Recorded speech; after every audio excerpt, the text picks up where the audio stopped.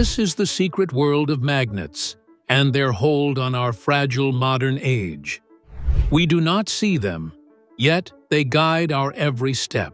They hide inside our phones, whisper through our music, drive our cars, and carry power across vast landscapes. Without them, the lights would dim, the engines would stall, and the silence would be absolute. They are both ordinary and mysterious, woven into the fabric of modern life, so deeply we forget they are there at all.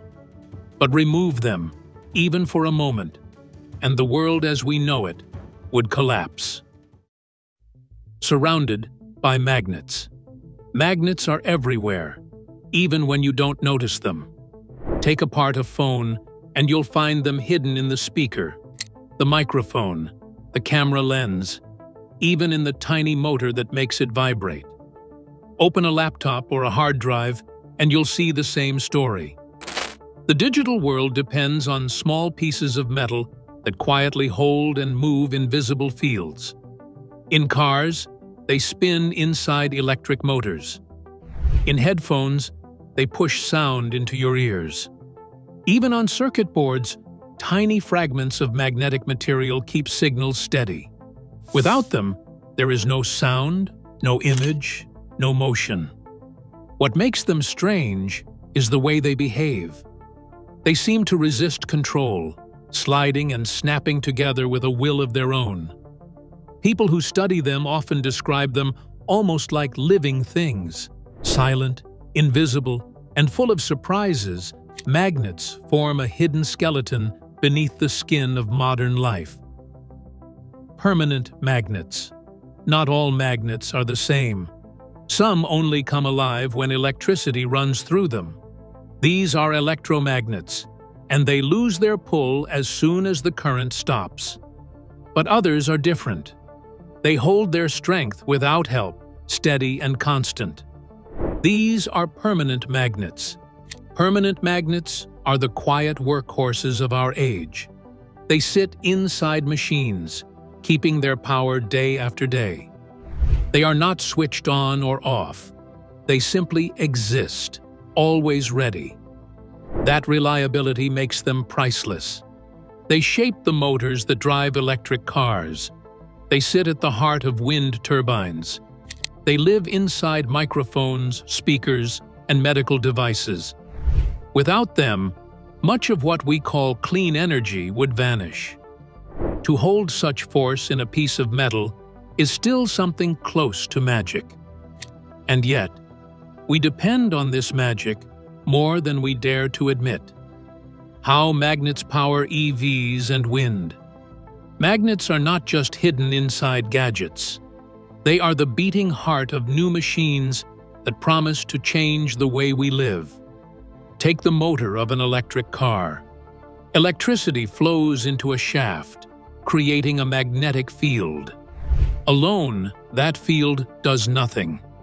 But place strong permanent magnets around it, and the fields begin to push and pull against each other. The shaft turns, the wheels spin, and the car moves forward in silence. Now picture a wind turbine. Here, the story runs in reverse. The blades turn with the wind, and a magnet spins inside a coil of wire. As the magnetic field cuts through the wire, electricity is born. The air itself becomes power, flowing into the grid. It is a simple dance of invisible forces. Push becomes motion. Motion becomes current. These unseen interactions are what drive the clean energy revolution. Without them, the dream of leaving fossil fuels behind would collapse. The rare earth problem. The story of magnets has a shadow. Most of the strongest permanent magnets rely on rare earth metals, especially neodymium.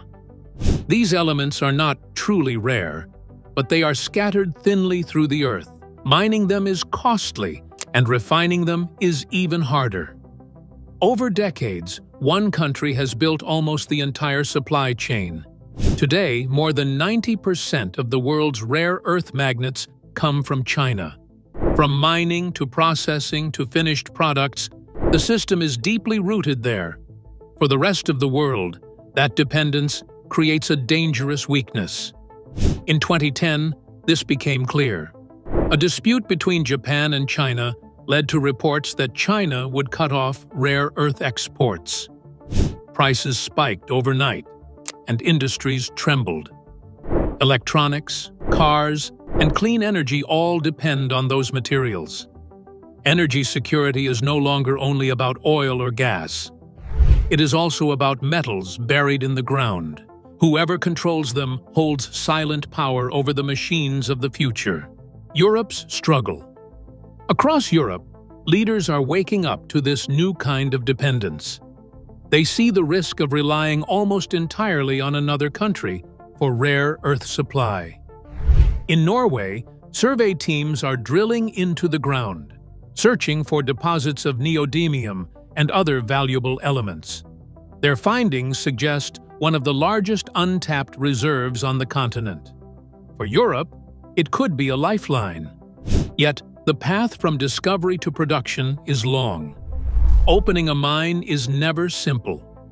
There are environmental concerns, long legal battles, and the staggering cost. Early estimates speak of billions of euros, and more than a decade before meaningful output begins. Meanwhile, the demand keeps growing. Electric vehicles roll onto roads. Wind turbines rise along coastlines.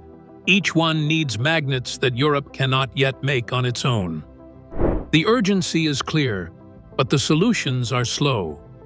Between dependence and delay, Europe feels the heavy weight of the magnet problem. A scientific breakthrough.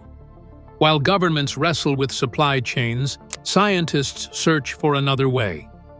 At the University of Minnesota, a researcher named Jianping Wang devoted decades of his life to a daring idea. Instead of relying on rare earths, he turned to two of the most common elements on Earth: iron and nitrogen. On paper, their combination could form a powerful magnetic material. In practice, it was a puzzle that scared many away. The structure was unstable, the process unpredictable. Most researchers believed it was too difficult to master. Wang refused to walk away. Year after year, he built machines with his students, testing, failing, starting again. His persistence gave birth to a company called Niron Magnetics. At first, the results were far from perfect. The new magnets could not match the strength of neodymium. Investors were skeptical. Yet something about the vision struck a chord. Funding arrived, and the work continued. The dream was simple but bold: to create magnets that freed the world from dependence, and did so with materials found almost everywhere. From rust to magnet. The path from idea to working magnet was not smooth. Wang and his team had to start with something as ordinary as rust, tiny particles of iron oxide. At first, these powders showed little promise. They were weak, barely magnetic at all. But with the right treatment, the structure could be changed. By introducing nitrogen, those dull particles began to transform into iron nitride, a new material with surprising power. The process required patience and precision.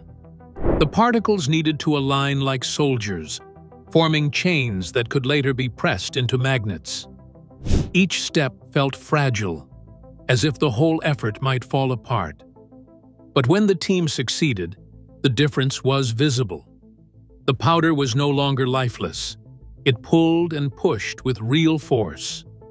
Their first public demonstration was small but symbolic. They placed the new magnets into audio devices, even electric guitars. It was proof that something once dismissed as impossible could sing. Clean energy dreams.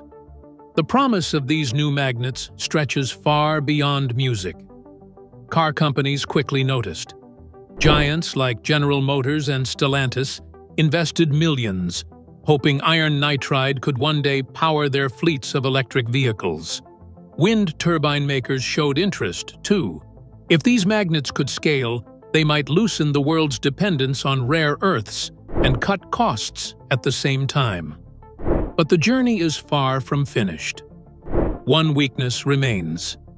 Iron nitride does not always hold its strength when surrounded by other magnetic fields. In motors, where fields collide and shift constantly, this flaw can be fatal. The scientists at Niron continue to refine their process, searching for ways to toughen the material. The potential reward is huge. A magnet strong enough, stable enough, and cheap enough to transform clean energy technologies. The path is uncertain, but the vision remains bright.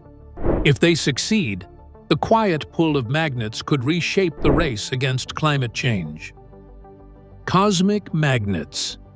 Magnets are not only engines of daily life, they are also keys to the most ambitious dream in science: nuclear fusion. Fusion is the reaction of the stars, the force that makes the sun burn. To recreate it on Earth, scientists build machines called tokamaks, vast rings lined with magnets. Inside, hydrogen gas is heated until it becomes plasma, hotter than the core of the sun.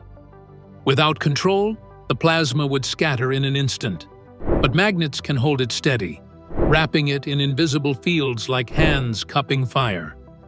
The challenge has always been the magnets themselves. Early tokamaks used copper coils, strong but wasteful. They devoured more electricity than the reactor could ever produce, leaving fusion forever just out of reach. Then came superconductors, materials that carry current without resistance. With them, magnets could stay powerful without bleeding energy away. Yet these first superconductors demanded extreme cold, colder than outer space. Machines grew vast and expensive, like the ITER reactor in France, projected to cost tens of billions. Hope shifted again with high-temperature superconductors, delicate ribbons that could work at more practical levels. With them, magnets might finally become strong enough and small enough to bring the power of a star down to Earth. Magnets are silent companions, holding together the threads of our modern age. They sit unseen in our pockets, our homes, our cars, and even in the machines that may one day power the world with the energy of the stars. Their story is not finished. Each discovery reshapes what they can do, and each breakthrough carries us closer to a future less bound by fuel and fear. We take them for granted, yet they carry immense weight. Invisible, tireless, and full of mystery, magnets remind us that sometimes the quietest forces change everything.